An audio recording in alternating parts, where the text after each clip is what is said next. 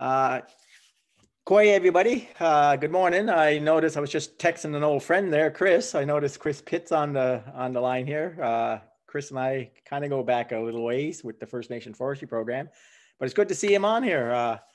It's been a while since we've seen each other, but I'm here this morning. I was asked by Pam there are several occasions to come in and participate on some of these learning from the land sessions, and our first kick at the can to actually go out in the land kind of got some hurdles put into it simply because of COVID. Yes. Steve, you have to forgive me. I can't let you continue without acknowledging where we are. Oh, yes. Of course, we're in Mi'kmaq territory, the land of the Covenant Treaties. We're representative of 7 First Nation communities, but we are definitely in Mi'kmaq territory. Yeah. Provincially and regionally or geographically, Eastern Canada, we are in the Wabanaki territory. Wabanaki is the forest tribes of Eastern Canada. And of course, they make up the Mi'kmaq, the Malisets, the Passamaquoddicans, and the Penobscots. So there's I'll get into that as in more detail as I go into this presentation. Thank you, Steve. But for those who don't know me on this call, my name is Steve Ginnish. I'm from the Nagawaganek First Nation. Nagawaganek translated means land plentiful of eels.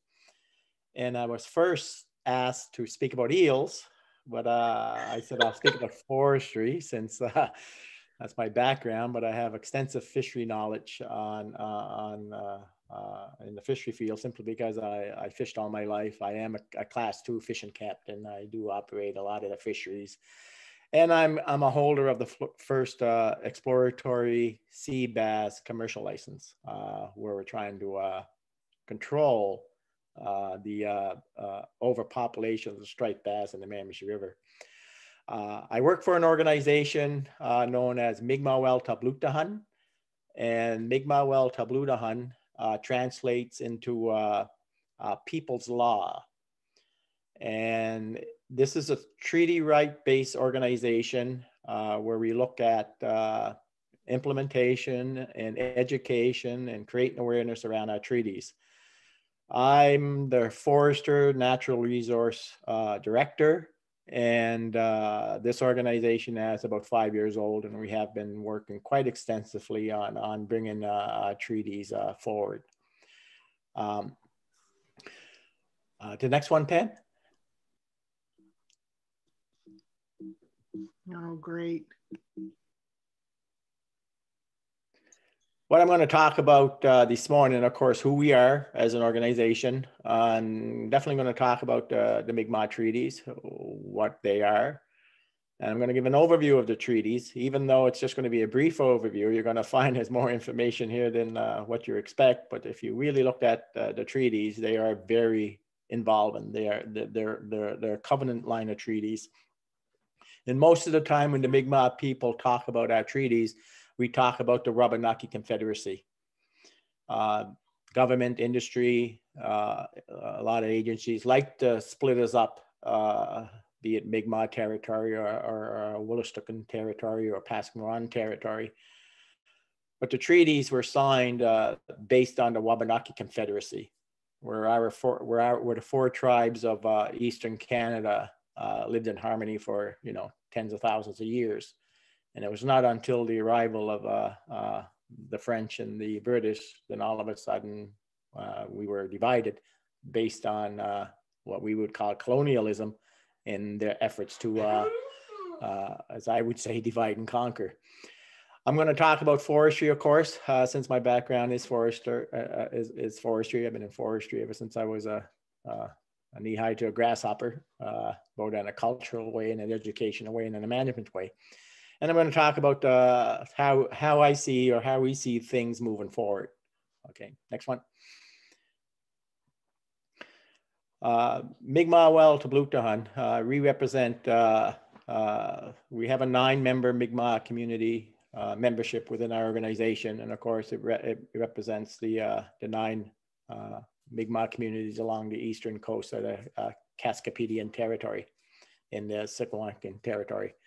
Up into the north, of course, is Evil Verbard and Pabineau, Elsipogtog, Burnchurch, Eel Grand, Nagawaganek, Mebininagia, which is Red Bank, Linumushku, which is Indian Island, Elsipogtog, Big Cove, Bucktush, and Fort Folly. Fort Folly is then, of course, down by Dorchester. Next one.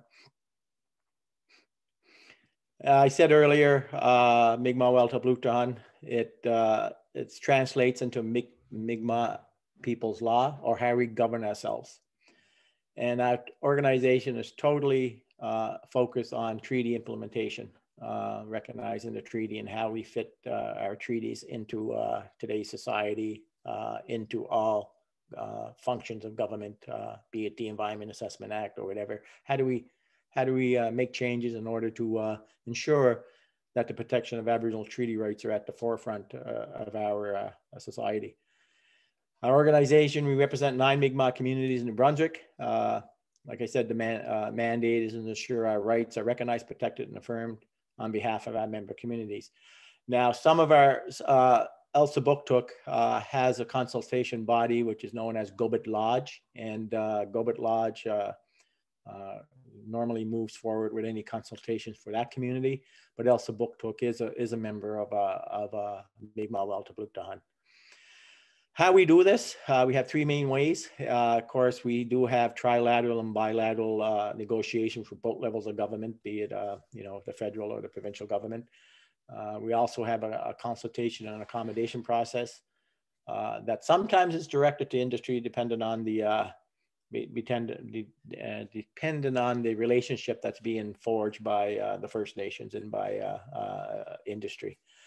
And the one we don't like to take too often, but sometimes we're forced to take, and it's simply because we're never listened to, or there's just a business as usual attitude by government industry. But sometimes we have to go down the road of litigation. And I'll talk about one particular case when it comes to where we're heading with litigation. Our mission statement is, of course, very straightforward. We are Lennu people. We're a Lennu leadership body whose every effort is to protect and implement inherent Aboriginal treaty rights. And we facilitate this by lead to culture, economic, and social well-being. To rebuild our strength as a people, thinking of the future by remembering the past, but not living in the past. Past is very important to understand, but at the same time, we have to change, or we have to take what we know of the past and bring it into modern days thinking. And of course, we have to work and to develop relationships with government at all levels, relationships with all levels of society as a whole, because you got to remember, our treaties were signed. There's not one signatory to the treaties. We are treaty people. We all are. Everybody in this country are treaty people. The treaties were signed among us all. And our history is great. The latest find in New Brunswick, some of them go back as far as up in the Madawaska territory area, back to 10,000, 12,500 years, with the latest one being found at the Caribou ambush site down in Shepparton, down in the Funday Coast area, where that goes back to 4,800 years. And if you look at European time clock when it comes to the arrival of Christ and all, and the Romans and all that, when it comes to the timeline, that's always showed by Europeans of how mankind survived. And you compare that to the First Nation timeline. It's the First Nation timeline, the North American timeline, when it comes to our people, go back so much further. And it's interesting to see where, it's great when you sit down and you hear family stories about ancestors going back 5, 6, 7 generations. Well, mine go back 130 generations. So you put that in perspective of how we're so attached to the land here when it comes to our people. Now, of course, we have a pictogram here of a moose that goes back 4,000 years. That's, of course, down in Ketchimakuchi National Park there in Nova Scotia. And I don't know if anybody on the group here knows how to do a moose call. But the language of the moose is very unique, and I was going to challenge some of you to try to do a moose call, but I don't know if you can. But I'm going to do one real quick so you can hear what a female moose and what a bull moose sounds like well, they make these sounds all the time, but they're definitely more prevalent during the mating season. You know, we all know the bulls grow enormous antlers to showcase their strength and their genetics and stuff like that. And of course, the female moose are very particular in who they choose as a mate. So the male moose got to really put on a show for them in order to be the chosen one, so to speak. But I'm going to do a call here real quick because I understand there might be some young people on the call as well. And normally when I'm out on the land, when we have these type of workshops or these type of gatherings, I actually challenge or have a little contest where I give a compass or something to the kids or something of cultural basket or something. And I usually say, you know, whoever gets the best moose call by the end of the day, I said, we'll do one right now, but by the end of the gathering, we'll have a moose calling contest, if you want to call it, just to kind of end the day. And they all look forward to it because as we're going through the woods looking at specific trees and stuff like that, you can hear the kids in the background practicing their moose call. So when the time comes at the end of the session, they're all ready. So I'm going to do a cow call real quick, and then I'll do a bull call. I normally have a bull response. So don't get too scared. It's just me. It's not a real moose, but most people. But believe me, I've been in the woods before hunting, and I can hear people hunting, and I'll do the call. And next thing, I become the hunted. And I usually got to say the person's name at the end of my call so they know that it's me, that it ain't an action animal. So here's a cow call.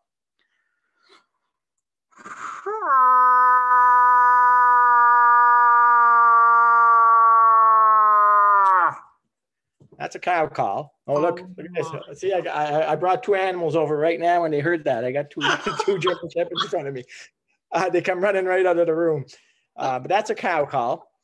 And normally when you do that call, you'll get a response from the bull, and the bull is just a simple grunt, and he'll come back on, he'll go like this. Now, if you really kind of tee off that bull, he'll come back really aggressive, and he'll come back and he'll sound like one pissed off Saint Bernard dog. He actually sounds like a Saint Bernard dog. He'll come back, he'll go, and he'll come back. Just my German Shepherd's just looking at me now. They're ready to attack me. See, look at, but when you hear that call, that just tells you to back off. When you got a bull coming in and they're making noise like that, that tells you to back off. But there's so many other languages that the moose uses. Like people will do a moose call and they don't understand how come the animal ain't coming out to them. How come the animal ain't coming out to them? Because they're only saying one little aspect of that animal's language, that you're not having a conversation with him or her. You're not having a conversation. You're just throwing something out there and expect them to fill in all the blanks. There's so many other things you can do to actually make that animal come right to you, and literally it'll right to you. And I remember having a forester out there, kind of my mentor. His name was Robert Scott, and he's retired. He's retired. He's still with us, but he worked for the Irvins, he worked for the Rosses, he worked for the province, he worked for the feds. He was a licensed scaler. He handled about 200,000 cubic meters of fiber every year. And I remember we were cutting out a block of wood and up here in Eel Ground. And normally when you got machines in the woods, it would attract the animals, because the animals are curious. They'll come out. They won't step right out, but they'll come out and you'll notice them. And then all of a sudden, there was a moose standing about 500 feet away from us, and it was what a hunter would call a 12-point bull. It was a young, mature bull. Now my dogs are going crazy here. Go lay down. So, anyways, he said that was the first moose he's seen that close. I said, "Really, Bob? In the 50 years you're in the woods, you never got real close to a moose?" And he said, "No, Steve, I haven't." So I said, "Watch this." And it wasn't the rut. The rut was coming on. So I start talking to the moose, I would say. And I brought the moose right to the truck. where Bob was, and he was so scared. And I said, Bob, I'll back it off, and I would do something. The moose will take off. I said I could bring it back, and so I do a certain call again, and he comes back again. And Bob was amazed at the fact that you can talk to a moose that way, because he said mostly they'll come in and you'll scare them off, but not if you know what you're doing. If you really understand the language of an animal, of any person, of anything out there, you can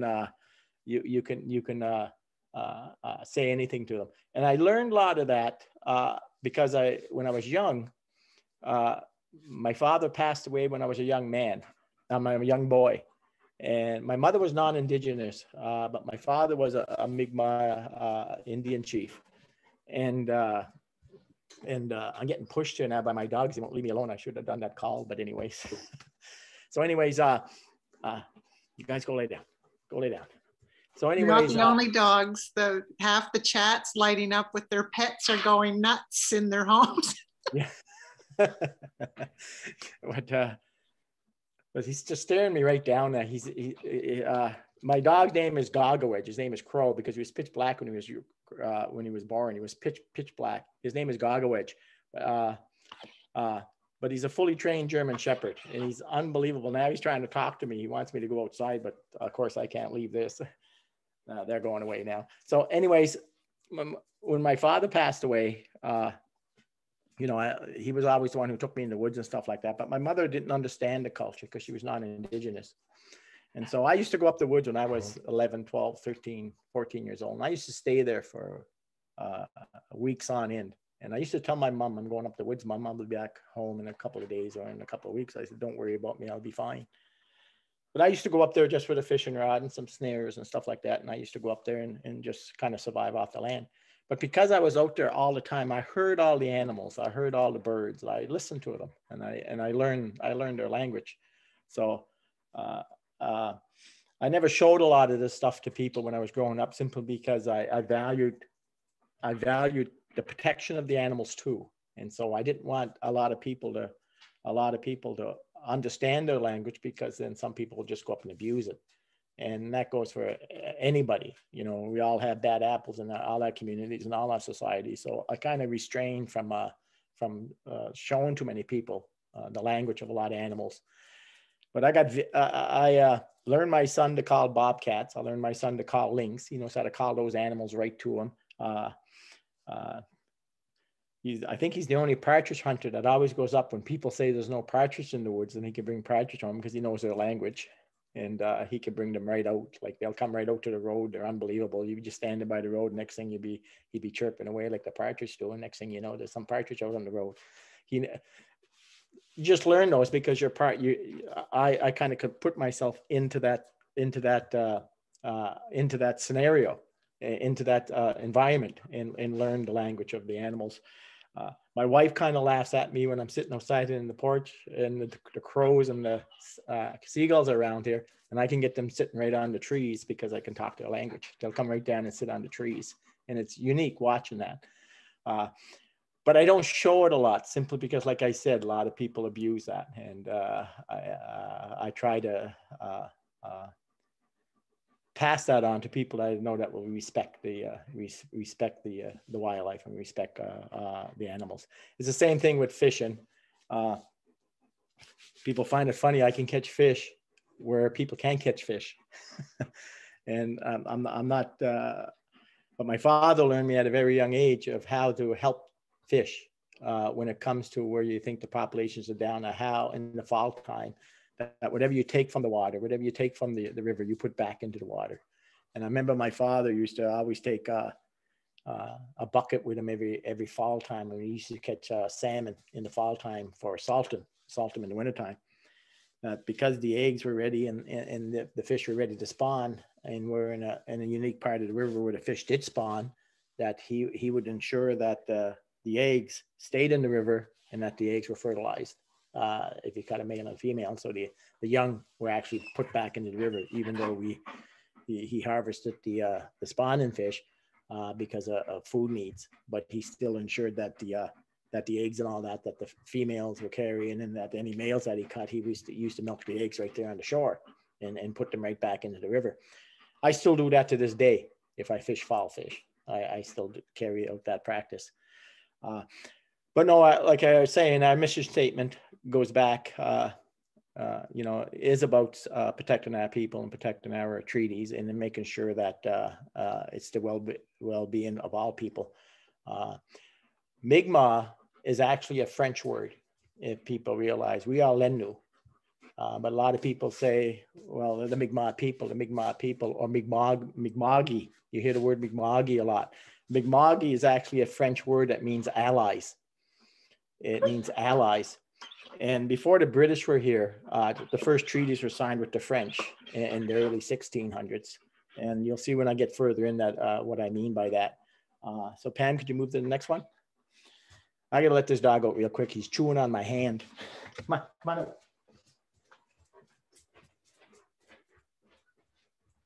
You guys stand here.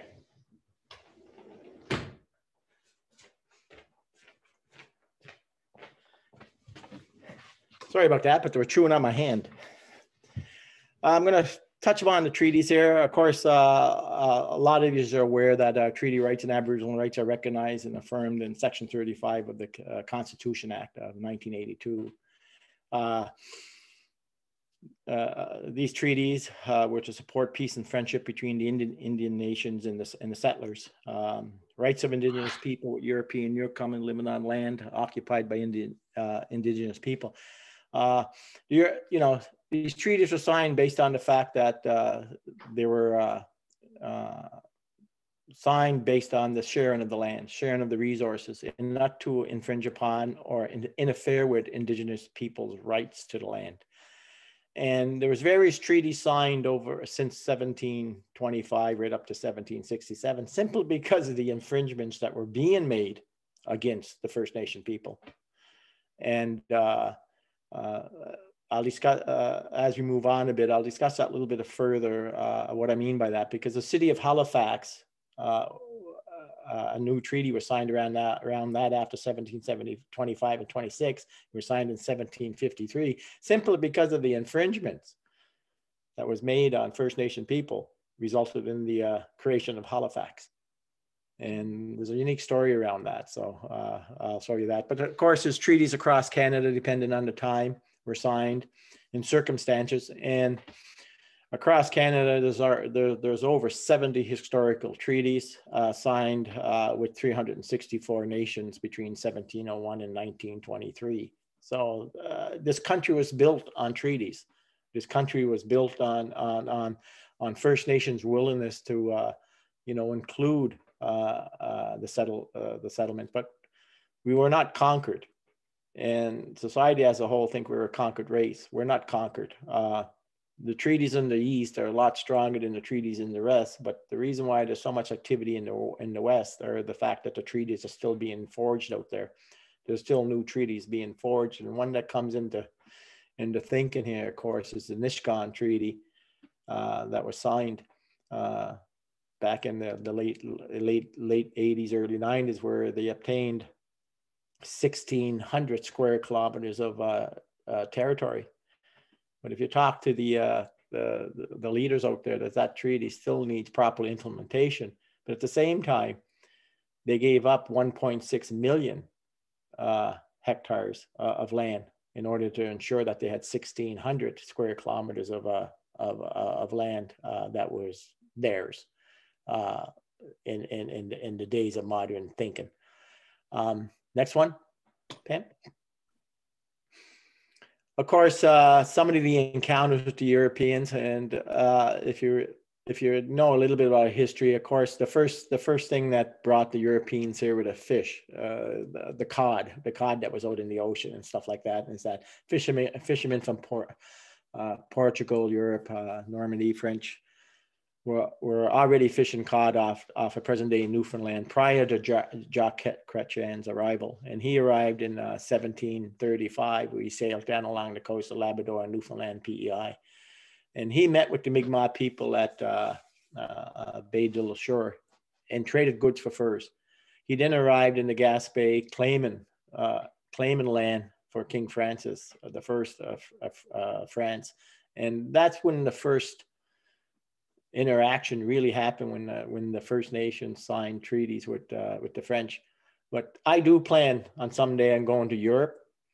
I do plan on going to France. I do plan on going to England, and I'm going to plant the Mi'kmaq flag there as soon as I step on the land, and I'm going to claim the land for the Mi'kmaq people when I go there. So I'm going to repeat history, but it's going to be reversed. So someday I'm going to go across and I'm going to make that claim. Of course, you start having the French and the English battling over you. Oh, Pam, could you go back one, please? The French settled in island of St. Croix. That was the first French fort. And of course, we all heard of Port Royal in 1605. The French were first to establish a commercial and military alliance with Indigenous people. And of course, this is the word where Mi'kmaq came up, because in 1617, French claimed Mi'kmaq as a colony of New France. Mi'kmaq translated out of Micmac means allies, because the French and Mi'kmaq were allies. And when they entered into the war, the battles with Britain, the Mi'kmaq were allies of the French when it first started. Next one. And of course, this brought on the King William's War of 1688 to 1697. Britain captured Port Royal, returned it to the French in the Treaty of Ryswick. And that was when it was returned to France. And of course, we had the Queen Anne's War in 1702 to 1713. This one here was very interesting. Or the Treaty of Upshot 1713. French ceded Acadia to Britain. And of course, French retained Port Royal. That's why they got Port Royal back, which is, Cape Breton Island. And the French ceded Acadia to Britain, but Micmac didn't consult, still had control of their ground. And this is one thing that the French said to the British at the time, is that we cannot speak on behalf of the Mi'kmaq people. You have to go and negotiate with them or speak with them. So the Mi'kmaq still had control of Nova Scotia. British had to make peace with the Mi'kmaq, despite whether Acadia included modern day New Brunswick, led to further contact, because New Brunswick wasn't part of those disputes at the time. Okay, next one. And of course, that resulted in the covenant change of treaties with the British. And these are a group of interconnection treaties that related to commitments by signed parties. And of course, these were signed with the Wabanaki Confederacy. And the Wabanaki Confederacy made up the 4 tribes of the Atlantic region. And they were signed between 1725 and 1779. And what's unique about those treaties is that, of course, the original treaty was signed in Boston, Massachusetts in 1725, and it was ratified in 1726 by the Wabanaki Confederacy. Because you got to remember, traveling down from Boston up to, it took a while. And by the time First Nation people got to all their tribes and all their communities within their territory, it took a year to ratify. And in 1749, the treaty was renegotiated along with 1752 because of the city of Halifax. One of the big things about our treaties is that our leaders at the time, our ancestors, made it very clear for European settlement to happen in this in that territory, is that the First Nations had to be consulted. The First Nations had to be informed. Our people had to be informed that, yes, the Europeans want to settle in this particular area, and this particular area. And Halifax was one of these areas. Halifax was a very important area where First Nations people hunted a lot of moose in Nova Scotia. When there was a lot of moose in Nova Scotia, that was a prime hunting and fishing area for First Nations. But when First Nations traveled inland in the wintertime, all of a sudden, the city of Halifax started to spare up there. And there was a big fight over that territory, where First Nations were very upset with the fact that that area was settled without consultation with our people or informing our people based on the treaties. And so there was a big ruckus over that. And there was a lot of fighting over that. And actually it stemmed right up to the Miramichi here, where HMS Viper came into the Miramichi here and kidnapped 6 of our Mi'kmaq people from the Miramichi tribe and took them back to Halifax, where they were where they were held hostage until those treaties were finally negotiated. So that's part of the history people don't realize. And you always hear when that treaty was settled, you always hear the term "bury the hatchet." The hatchet was buried. And a lot of people don't understand that was actually a true event. That actually happened. If you go, and it's still there today, on Citadel Hill in Halifax, there's a hatchet and a musket buried there, and it's still there. Yes, so that term, "bury the hatchet," is not a phrase. It's actually a true event that happened with respect to the 1752 treaty, that it signed and it happened. And what was also interesting is that society as a whole would say that First Nations never had a commerce, that First Nations never had an economy. But in that 1752 treaty, a new word appeared in the treaty, and it references truck houses. Truck houses were trading posts. Truck houses were places where economy occurred, where First Nations and the fur traders and all that brought in their fur, and they traded goods back and forth. So the mere fact that the word truck houses were used in that treaties show the fact that that First Nations did have a commerce. We did have an economy, and it was based on nation to nations development and trading with the Europeans.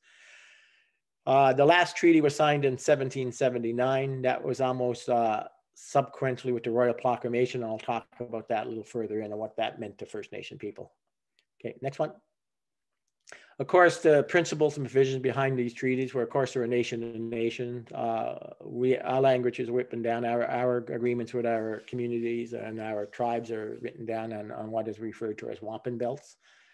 You can see a lot of these wampum belts are still intact in some First Nations and some communities, but they're also found in Canadian archives and stuff like that. And you'll see a lot of First Nations when we go out. We give stuff to our First Nations, or if we're in another First Nation territory, we bring a gift. And that was part of the treaties too, is that gift given for use of the land was also part of the, part of our treaties. And very important, there was absolutely no surrendering of the land. We did not surrender the land. And you'll see as we go further on that that is addressed within the Royal Proclamation. And of course, oral promises are very important to First Nation people. Our history, our language, and a lot of our aspects are handed down orally, and that's very important. First Nations words are ironclad with respect to the way we handed down our history. And like I said, there was truck houses clauses in the last remaining treaty, simply because of the fact that government and industry would say we did not have a commerce, but that was false as well. There was a dispute resolution. British law applied with respect to, how they would govern their settlers. Annual treaty ratification, of course, is done in Nova Scotia on October 7th. That's October 1st, excuse me, simply because of the fact that those tribes in that area signed a treaty on that. The Maliseet people celebrated in June. And of course, in New Brunswick, we're looking at a date simply because some of our treaties were not signed until the 60s and 61s. And I think of the one that was signed out here in the Miramichi between King John Julian, and this was a unique story here. King John Julian, who was the chief of the Micmac tribe, and it was signed by King Edward III, I believe, or the third, King Edward anyways, it was signed between two kings. So if Britain did not recognize First Nation people on the treaty, it was signed by King John Julian with King Henry III. So, it was signed between king and king. So if that doesn't portray land ownership, I don't know what does. Next one.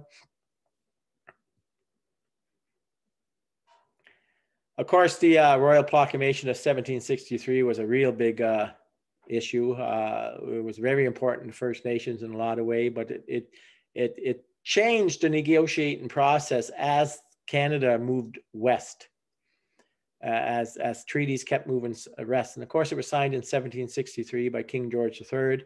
It set out guidelines for European settlers of Indigenous territory. And of course, this was after the 7-Year War, but it said right there in that 1763 treaty that Aboriginal title has existed and continues to exist. So it recognized the fact that there was title to this part of the world, or this part of Canada, and that all land would be considered Indigenous land until ceded by treaties. But it had to be identified as ceded within the treaties. Now, as you moved out west, as you moved to what was designated as Treaty 3 or Treaty 8, or treaties that are actually title treaty, compared to the covenant treaties in Mi'kmaq territory or in Wabanaki territory, is that covenant treaties do not talk about land ceding or land surrendering. As you moved out west in the treaties of, between Treaty 3 and Treaty 8, the word ceded or accommodation was used more in the treaty simply because land was given up. But in the East Coast, it wasn't. It actually forbade settlers from claiming land from Indigenous occupants. There was lots of times Europeans would just move in. The word squatter was always used in those days. They'd just go in and take the land and more or less remove the Indigenous aspect of the land away from that and claim it. And they couldn't do that no more. That's why you're here. They weren't allowed to do that.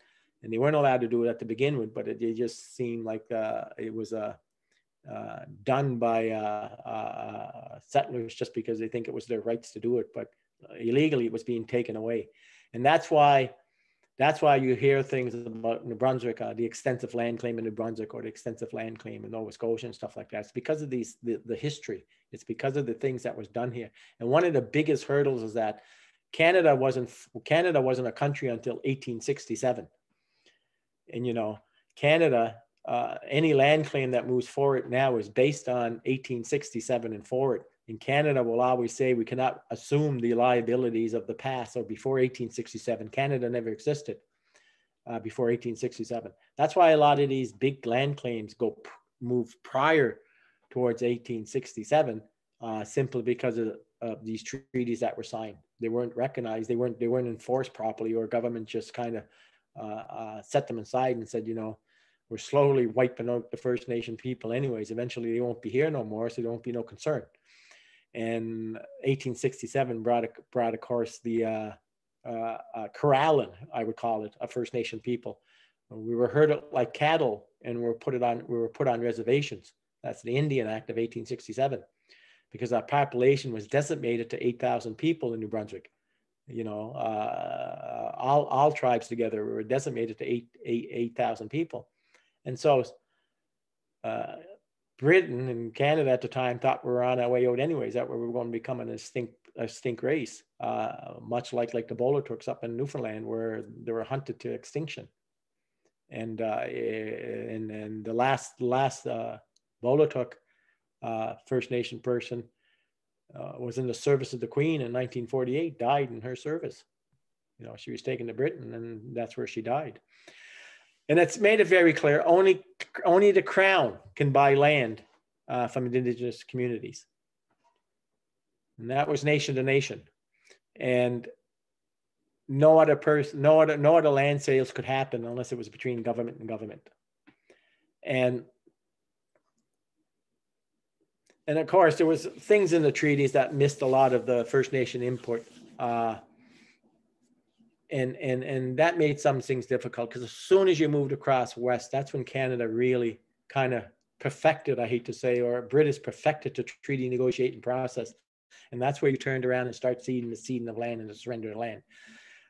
East of that line, or east of the Great Lakes, as this was signed in, there was also the Treaty of Niagara, which was roughly after this, which ratified the Royal Proclamation. A lot of people don't hear about the Treaty of Niagara, and that was in 1776, 1777.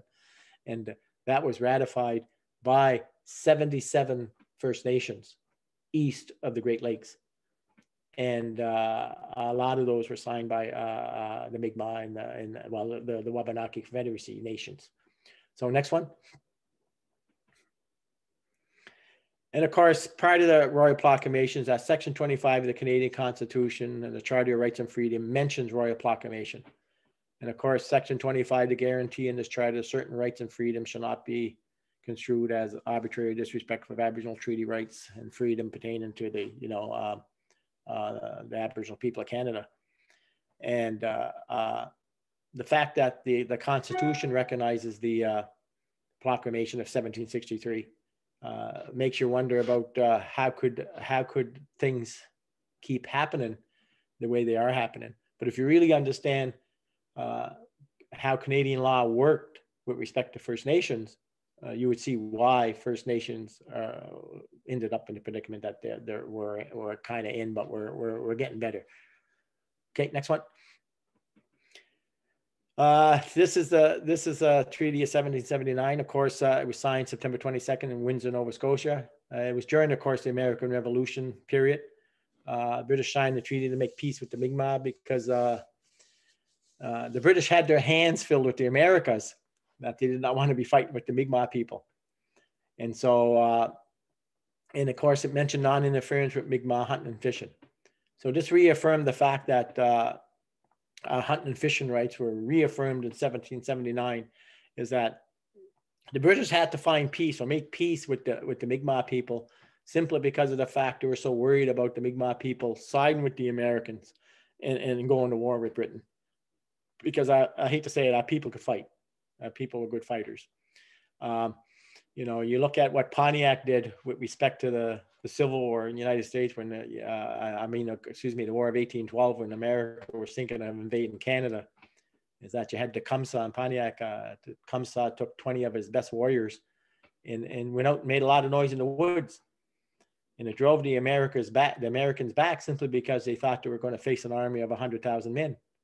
But it turned out it was only 20 First Nation people that drove back the whole American army and thus gave rise to Canada. But people don't understand a lot of that history of what role First Nation played in even protecting this country. Because at one time, First Nations had Americans had their hands on making America, the phrase today, make America great again or greater than. They had their eyes on moving north. So of course it renewed all the previous treaties. That's why they're called the covenants of treaties, because once the unique thing about the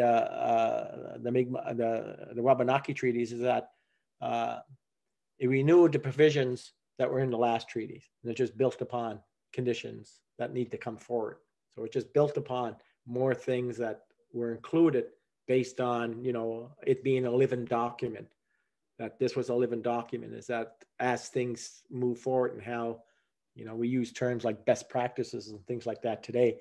So there's a lot of things missing in the original treaties that were captured in the treaties, the follow-up treaties, and they were captured in the treaties, and then they were captured again in the treaties of 1779. And that wasn't signed in Windsor, Nova Scotia. Next one.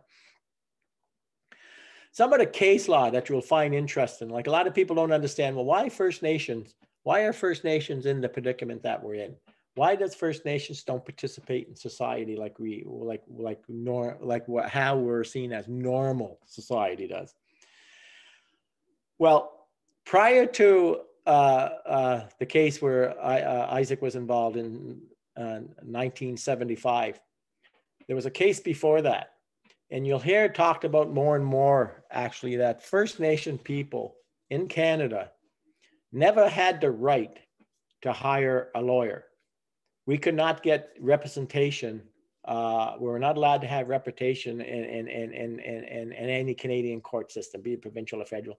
So the first court case that ever went forward was based on the fact that First Nations, in order to fight, in order to protect our rights, and in order to get treaties, to a point where it recognized our rights, we had to get legal representation. That case took 21 years. And it made it to the Supreme Court of Canada. And finally, in 1971, it said that First Nations have the right to have legal representation in the Canadian court system. So that was the first case. The next case that came out in our area here was a case in 1775. It was called the Gray case, and it was a right for First Nations to hunt and fish on our own reserve territory, in our own communities, is that we could not go out and up prior to 1975 to go out and snare a rabbit on our land, on reservations. We weren't allowed to do that. And so people would ask, how could we survive? No, how could one person survive if we're not even allowed to practice what society as a whole practice, that we respect our oath and getting hunting our food? We weren't even allowed to do that. So this case finally upheld the rights to hunt and fish, like right here in the eelground. To go out and fish in my front yard, or go out and trap a rabbit in the backyard here up in the woods here so I can feed. That was the first case that ever won here. And of course, then we had R versus Paul in 1980, where the 1779 treaty was upheld with respect to Mi'kmaq treaties' right to fish. And of course, we had the Simon case after that, the same thing, right and fish. And then of course, we had Dene, Paul, and Silbo in 1990, the same thing, the right to fish for food. And what was so ironic about this, that First Nations are the only group of people that, depending on what the courts come down with, the right to fish, all of a sudden it would be defined. The right to fish a salmon, the right to fish a bass, the right to fish, a cod, a right to fish a trout. It came so segmented that First Nation had to fight for every little aspect of implementing the treaty right. Where society as a whole, if you had the right to fish and the right to hunt, you can go out and fish and hunt. It never broke it down into various species or various times of years. And of course, the big case was the R versus Marshall, where Marshall gave us the right to not only fish, but also to sell. And the unique thing about Marshall, it does not just talk about the selling of fish. It talks about the selling of fauna, plants, animals, fish, all that kind of stuff. It does not limit itself to what he was fishing at the time, eels. It includes pretty well any living thing that you commercially can sell a value on. That's how defined in Marshall was. And Marshall was the only case to go back to the Supreme Court of Canada and Supreme Court in Canadian history to get a second rule into it. And then later on in 2006, we had the right to harvest wood. But then again, we got to go and fight for particular species. There's another case that recently come out. It's called the Reynolds case. It's not in here. It should have been in here, but it might be on another slide, but I'm not sure. The Reynolds case, which the province of New Brunswick wanted to control First Nation moose hunting. And because of Marshall, we had the right to actually commercialize the moose harvesting if we want to. But First Nations do believe in conservation. We're very strong on conservation. We believe in the protection of the animals. So a lot of our cases that come out, we don't go berserk over and start implementing them like a lot of society would do as a whole. Like there's certain aspects of society, if all of a sudden they had the right to go to kill all the deer and make a living off them, there wouldn't be a deer left in this province because they'll go do it. But the Reynolds case was a case brought forward about 4 years ago, where a Mi'kmaq, a Maliseet hunter, was charged as an accessory in taking a moose that was sold to a non-Indigenous person, or traded. It was actually traded for a Dodge Durango truck to a non-Indigenous person. Both of them were charged, but the courts later found out that it was the province's way to try to circumvent its way around controlling the treaty right when it comes to harvesting and selling moose. And the courts told the province, you can't do that. So theoretically, right now, under the Reynolds case, we have the right to commercialize a moose hunt. So we can go out and sell moose if we want to now, based on the Reynolds case. But you don't see First Nations going crazy and doing that, because that's not who we are as a people. However, with the way the lobster cases are going with respect to making a moderate livelihood, is that we're not going to wait. First Nations are not going to wait for 20 years to see if government would respect and define a martyr's livelihood. We find it so difficult of why it's so hard to define a moderate livelihood, where you can just go to Stats Canada and what does an average family of four require in order to survive in today's economy? I think it's around $50,000, $55,000 a year. So why is it so hard to identify a modest livelihood for First Nation people.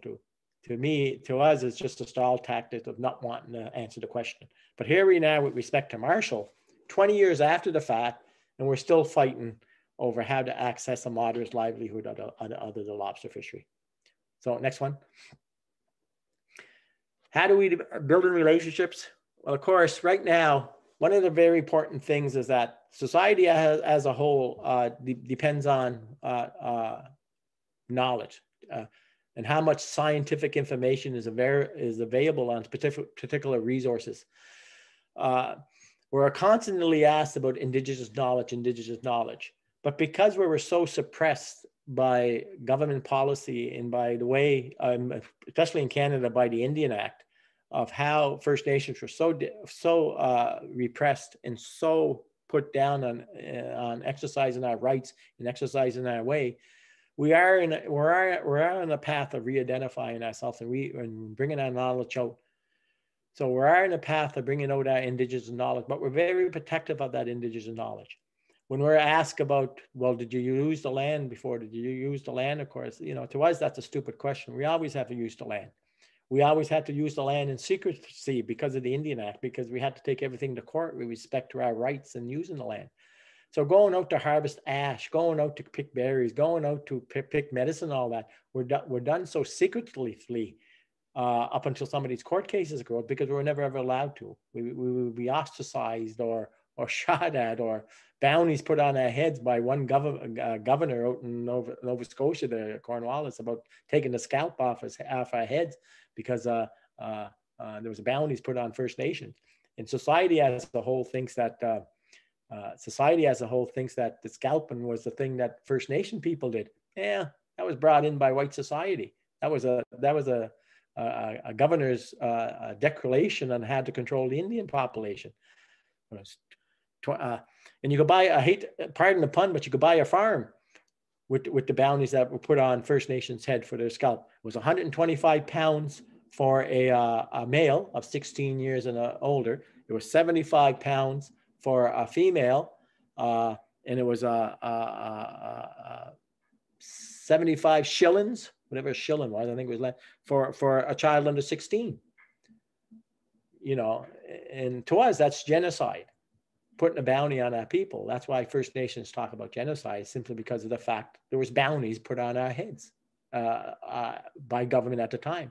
And it's still in the books. It hasn't been reprieved. It's still part of history when it comes to Canada. That's why you had such a uproar when it come to tearing down Cornwallis's statue, was because of what he done to First Nation people, what he brought forward to First Nation people. So we're doing Indigenous land use studies now, like MTI now, we have 15 on the go. Some sectors are very receptive, like the peat moss sector and all that, but forestry is the biggest hurdle. We find forestry so hard to deal with, simply because of the monopoly in this province by what we call the yellow machine. They have total control over the forest here, despite what the government and industry would say is that, they don't. But what's really frustrating is that we currently have the forest management agreements that were signed by government and industry in 2014. We're in court over them, simply because of the fact, if you ever get a chance to read those forest management agreement, clause 7.6 gives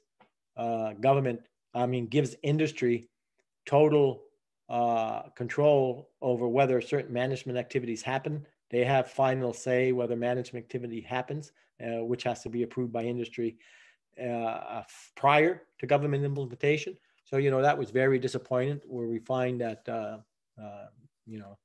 the caretakers of what people see as public lands, being government, has totally relinquished control over the industry. So here we have a person, here we have, aspects of resource utilization being taken from the public, and the industry has more say than the government that people has put in there with respect to regulating those things. So we have 15, 10 are completed, and these are all made public. And what it does, it goes out and identifies all the land use that was done by First Nation people in the past, what we can capture, but it also identifies what land use is happening today.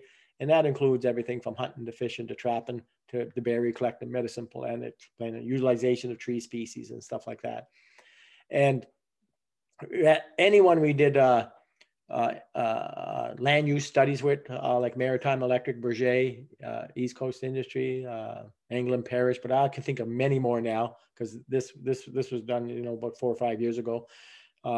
You know, with SunGrow, Scott's Canada, you know, a lot of the IK work done. They were amazing at how they complement the scientific knowledge, how they could fit together and work in sync with each other. Is that certain questions that the scientific body had, First Nations had the answers to, and vice versa. First Nation uses a lot of the scientific information out there now because it does help our case with respect to you know, what we have been saying about the land. It backs us up. Sometimes it takes a little longer for science to catch up to Indigenous knowledge, but likewise, Indigenous knowledge ain't released as easily as it can be, simply because of the mistrust that a lot of our communities still have with government and industry, because we are in that relationship building stage, and hopefully it will get better over time. A lot of those studies can be found on a Mi'kmaq site. Next one, Pat. How do we plan on going forward? Of course, our chiefs, we negotiate.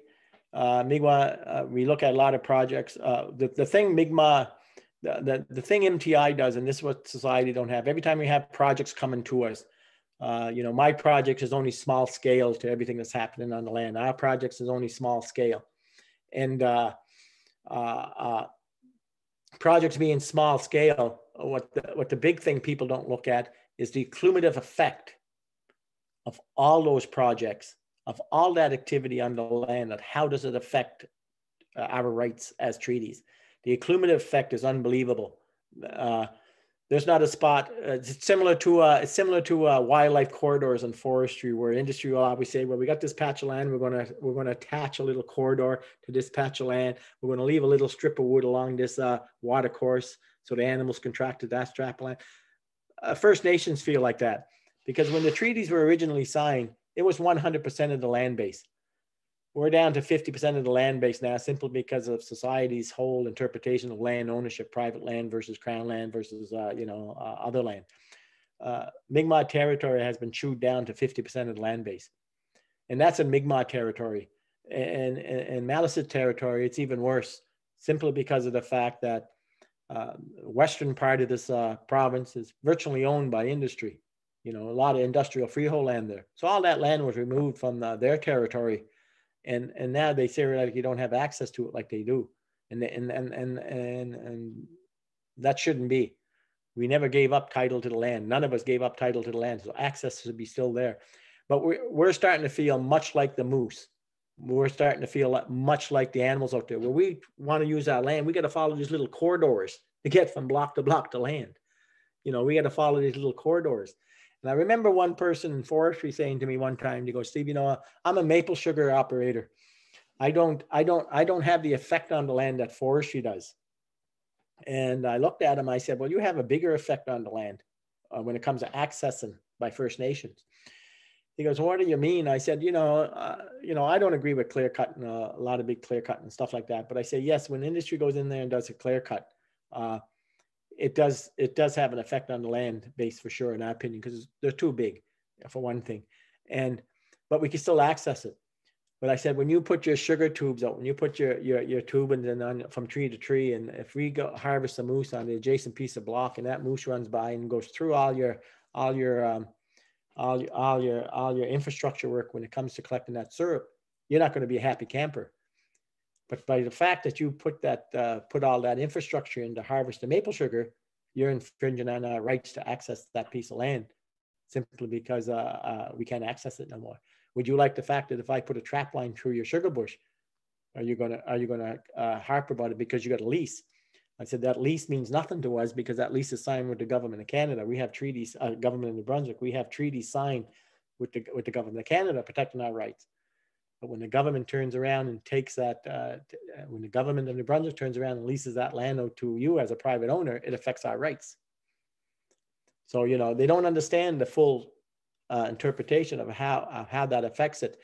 And there's a particular beetle right now that's attacking the ash tree, the emerald ash borer beetle. And to us, that's a direct infringement on our way of life. You know, the commerce of this, the commerce of Canada, by allowing these imports coming into the country because of the fact that goods are, you know, we talk about globalization. When you look at the amount of beetles and the amount of exotic species that have been introduced in this part of into North America, into Turtle Island, because of the economic commerce of this country. This beetle came into New Brunswick, came into Canada through Detroit and Windsor in 1999. I remember myself talking about the fact that this beetle, there's no really defense against it, even though for the last 20 some years we've been trying to get a defense on it. But it will wipe out every ash tree in Eastern Canada.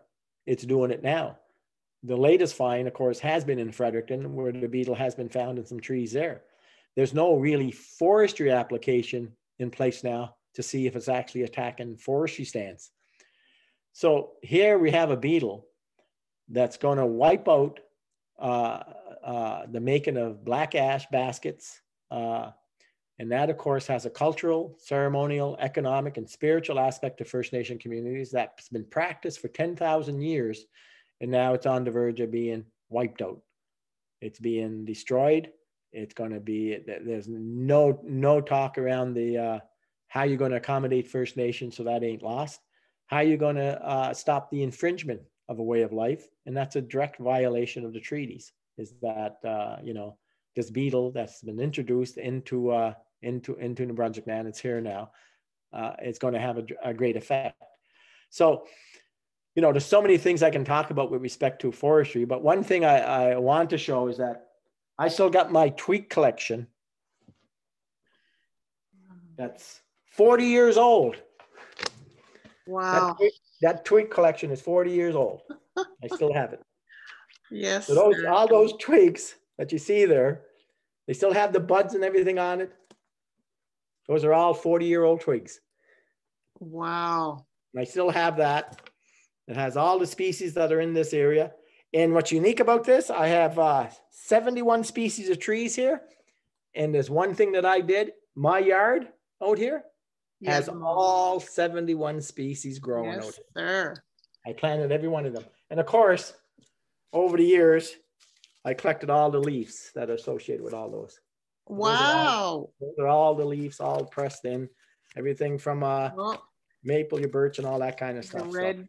But I was hoping, this is why I'd like to get out on the land, because I find this stuff dry. It's informative, but being out on the land and actually showing this stuff, like, you know, there's a black ash twig that's 40 years old, and the bud and everything is still intact. Wow. You know, so, you know, that's the right here. It's right here are the tree ashes, and those are the beetle. The beetle is killing them.